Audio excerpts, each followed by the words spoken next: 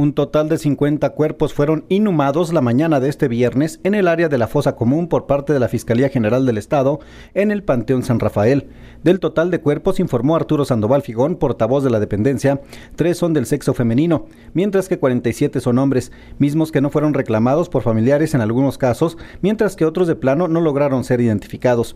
Agregó que la mayoría de estos cuerpos que irán a parar a la Fosa Común es de personas que murieron de causas naturales, ya sea en hospitales o en sus casas. Y aunque algunas personas están plenamente identificadas, la familia no cuenta con los recursos económicos para darles cristiana sepultura y prefiere mejor que se los lleven a la fosa común. La gran mayoría de las personas no están identificadas, pero también hay algunos cuerpos, que son los menos, que murieron en hechos violentos. Con esta inhumación sería la tercera en lo que va del año, rebasando ya los 100 cuerpos inhumados mismos que no han sido reclamados.